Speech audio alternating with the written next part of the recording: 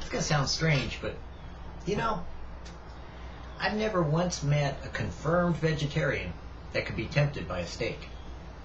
No, seriously. I mean, here we have this juicy, beautiful 1 pound porterhouse, medium rare, garlic, cloves, you know, just steeped in grilled, cut crisscross, you know, grilled with smoked flavor, and oh man, smelling so good, and just drooling, you know, with juice. Okay, maybe it's blood, but juice, you know, we call it juice because we're trying to, you know, stir up the appetite. You know, and then you go and stick it in front of a vegetarian. I don't think they get all excited like you and I might, you know, to scarf in and to, you know, cut it up, or like my wife would, because she's a meat eater. Wow, is she? Boy, somehow I just don't think vegetarians would get all that thrilled about it. As a matter of fact, I think they might get sick and throw up.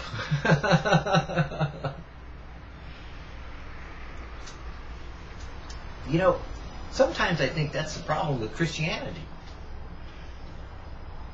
People get caught up in evangelism that they think that they've got to offer all these different ways and means, you know, to, oh, for the vegetarian, we become a vegetarian, and for the meat eater, we become a meat eater. When in reality, you know, I don't think that's what Jesus said, you know.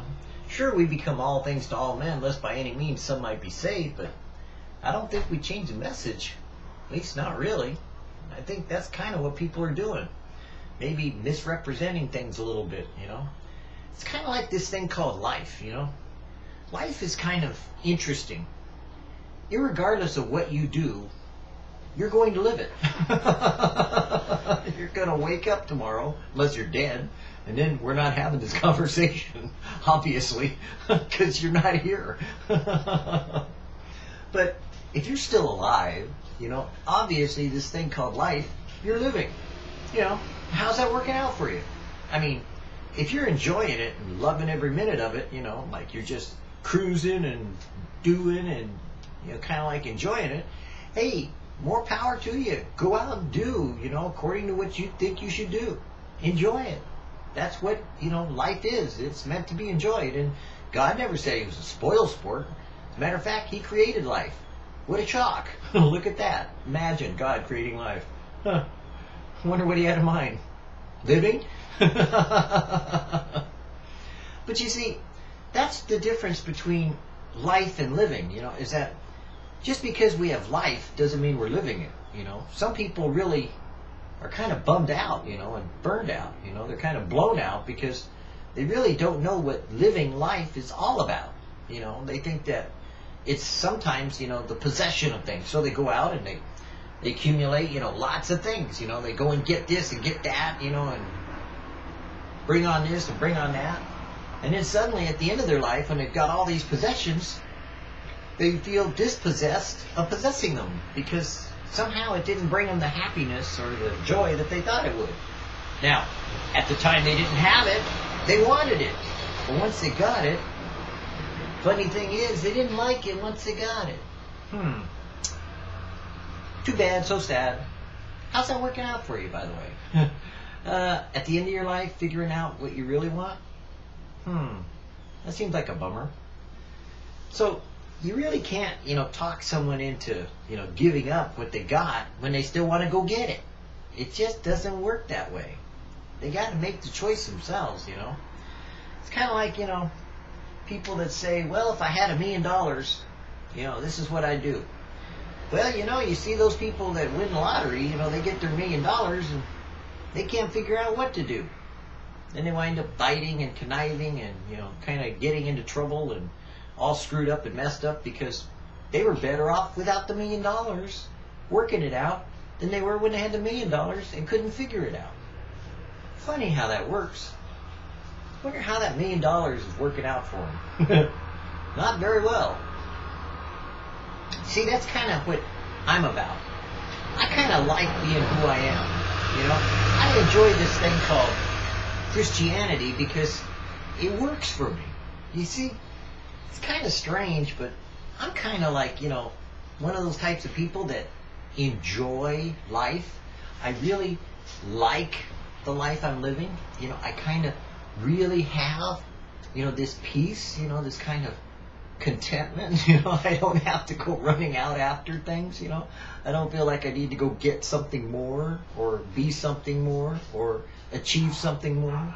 I kind of like where I'm at, you know. It's kind of nice to be that way. You know, I go get my little Pepsis, you know, and I kind of go, man,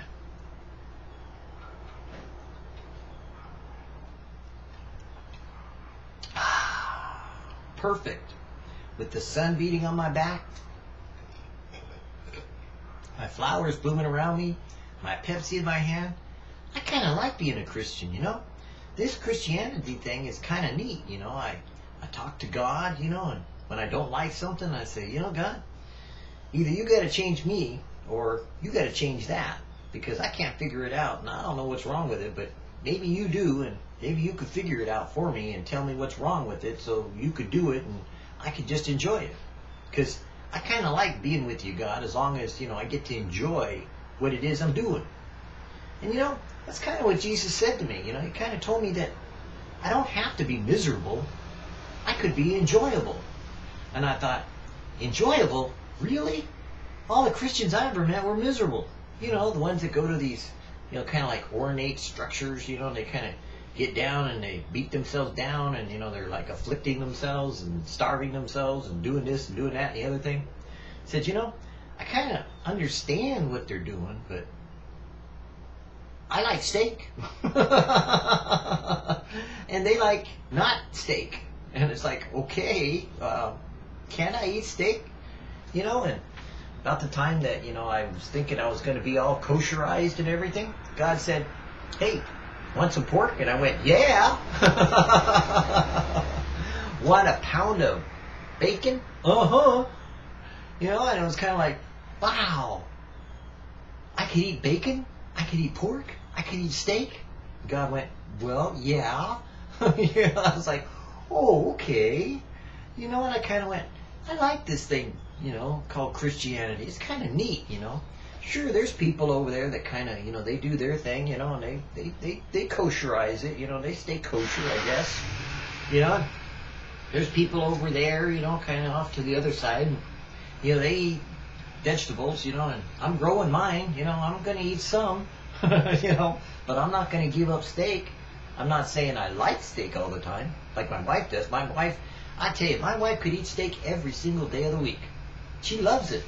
She's a meat and potatoes kind of person, which is really weird because, you know, you think men are being meat and potatoes. You never met my wife. Man, she could eat porterhouse steak every night of the week. And she could eat meat and potatoes every single day. She'd probably eat it for breakfast if she could get away with it. But unfortunately, it doesn't go so good with her metabolism. She's getting older. Ooh, better add some veggies there. But for me, it's kind of like, you know, I really do enjoy being a Christian, you know. And I don't tell people to be something, you know, or try something that I don't like, you know. I don't share with you the reality that, you know, I'm making something up that's really, you ain't going to like it, you know, because once you try it, you're going to, like, put it off, you know, and say, I don't think I like that, you know. I think it turned out to be, you know, not what I expected. Well, I didn't tell you were going to get prosperous. Now, did I? I didn't say you were going to get all the money in the world or all the joy or all the peace. Matter of fact, most of the time when I tell people when they become Christians, it's all hell's going to break loose on them. But you know what? You got God with you, and then it's kind of like, wow. When you got God with you, it kind of, even when hell is all burning around you, you know, and say that things are falling apart and, you know, like storms are coming, it's kind of weird, you know. You stand there and you look around and you go, why am I not panicking? Why am I not worried? And why am I not afraid? You see, it's because it's working out for me. That's how God works in my life. It works for me, you know. And maybe, I don't know, maybe it doesn't work for you. Maybe God doesn't work out in your life, and maybe you shouldn't be a Christian. Okay, go try something else. See how that works out for you. Because for me, it's working out. You know, I like the way that God is working out in me what He's put into me. You know, Jesus and faith and all of this Bible study and prayer, you know, and kind of things that he's been doing all along, you know. Kind of like I've been enjoying every day, you know, and just kind of like, hey, this is kind of cool, you know. Man, you know, one day rain, next day sunshine, next day wind, next day, you know, 90s, next day 70s. I kind of like that, you know. It's a variety, you know. Never know what to expect. But I do know one thing. It's working out for me. And I kind of like that. Maybe it'll work out for you. Maybe it won't. But I know for me, hey, all I can tell you about is works for me. Hope it does for you. Behold, the Lord's hand is not shortened that it cannot save, neither his ear heavy that it cannot hear. In the day when I cried, you answered me and strengthened me with strength in my soul. While I was speaking in prayer, even the man Gabriel, whom I had seen in the vision at the beginning, being caused to fly swiftly, touched me about the time of the evening prayers. Hide not thy face far from me. Put not thy servant away in anger. You have been my help. Leave me not, nor forsake me, O God of my salvation. Be not far from me, O Lord. O my strength, hasten to help me. Ah, Lord God, behold, thou hast made the heavens and the earth by thy great power, and stretched out your arm, and there is nothing too hard for you. Who delivered us from so great a death, and does deliver, in whom we trust that he will yet deliver us? Shall not God avenge his own elect, which cry day and night unto him, though he bear long with them? I tell you that he will avenge them speedily. You know, I think about that. Every time that I have a problem, people say to me, you know, well, what are you going to do about it? And I go, pray. They go, no, really, what are you going to do about it? I go, okay, I'm going to talk to God about it. No, really, what are you going to do about it? I'm going to listen. Do you get the point?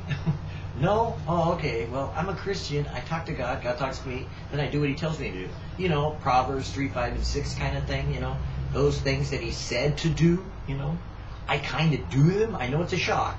I know it's kind of weird, but, you know, I really do practice what I preach. And, you know, they kind of look at me like, no, really, what are you going to do? Fine, watch. You know, so I say a prayer.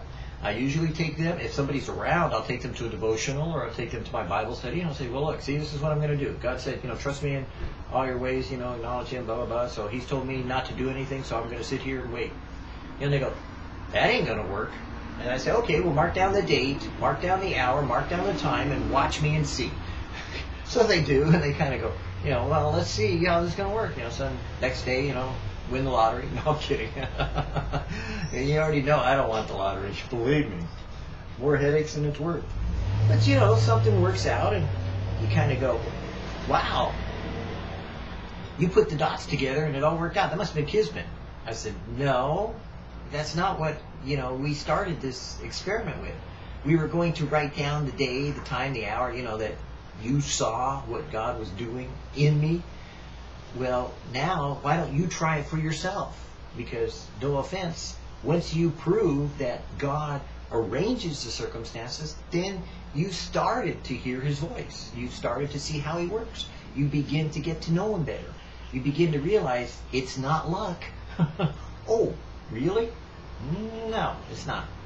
So you kind of grow in this thing called life and faith, you know, and you begin to put your faith in someone, not something. Because a lot of times people get that confused too. They kind of think that a bunch of those weirdo, wacko Christians, you know, are kind of running around acting bizarro, so they think everybody's, you know, whacked out and bizarro. No, they're very practical. Most Christians deal on a very practical level. If they aren't blessed, they don't get rest, and then they'd be unsatisfied, so they'd leave it. And that's what I'm telling you. If it ain't working, don't do it. What works for you, do it. That's how simple I am in VidDevo. If God is speaking to you, go do what God tells you to do. If God isn't speaking to you, well, maybe you better listen. Or maybe you could skip it. See what happens. Just let me know. How's that working out for you? Because frankly, most of the people I run into, ain't working out so good. They've always got something to tell me about what's wrong with the world. And somehow I'm always wandering around telling them what's right. Somehow I don't understand it. Maybe it's working out for me. Maybe it isn't for them. I don't know. I have glorified you on the earth. My meat is to do the will of him that sent me, and to finish his work. I must work the works of him that sent me, while it is day, and the night cometh when no man can work. Whilst you know not that I must be about my Father's business? And they understood not the saying which he spoke to them about. This sickness is not unto death, but for the glory of God, that the Son of God might be glorified thereby. Didn't I say unto you that you should believe, that you would see the glory of God? Jesus increased in wisdom and stature, and in favor with God and with man. Thou art my beloved Son, in thee I am well pleased. All bare him witness, and wondered at the gracious words which proceeded out of his mouth. Thou art worthy, for thou wast slain, and hast redeemed us to God by your blood, out of every kindred, and from every tongue, and of every people, and of every nation, and hast made unto us and unto our God kings and priests, and we shall reign on the earth. You know, I know there are a lot of people that are kind of looking like they want to get into this kingdom thingy, you know, and kind of be like some kind of king over stuff, you know, and maybe they will. I don't know. And then there's a lot of people that want to be really priestly, you know, and they want to put on all these robes, you know, and tie on knots in their foreheads, you know, and hands, and, you know, be all kind of priestly now, and maybe they will. You know, me, I'd kind of like to skip both of those. I'd rather go do some hanging out, you know, in the kingdom, you know, talk to some of these guys that, you know, I hadn't met yet, you know, like Abraham, David, Isaac, Jacob. I'd like to go spend some time kind of hearing what they have to say. It seems like it'd be a pretty interesting life they've lived. Or maybe they just want to see what it's like to live now. I don't know about you, but I kind of enjoy this thing called life. I kind of enjoy what's going to happen when this life is over. I kind of look forward to it, anticipating that, man, it's going to get better than what it is now, and I'm already spoiled. Imagine that. Better than what the best is, that the bestest that I could be right now isn't the goodest or the bestest that it's going to be. Sounds like God. I guess it's working out for me. So, I don't know about you, but how's your life working out for you? I mean, really, how's it working out for you? If it's not, do something about it. Change it. I mean, isn't that what God's all about? Change, you know. Wind bloweth whither it will. You neither know where it's coming from nor where it's going. So too is everyone led by the Spirit of God. If it's working out for you, then God is working it. If it's not working out for you, maybe it's time to put someone else in charge instead of yourself and let God work it out for you. Because no offense to you, but for me, it's working out.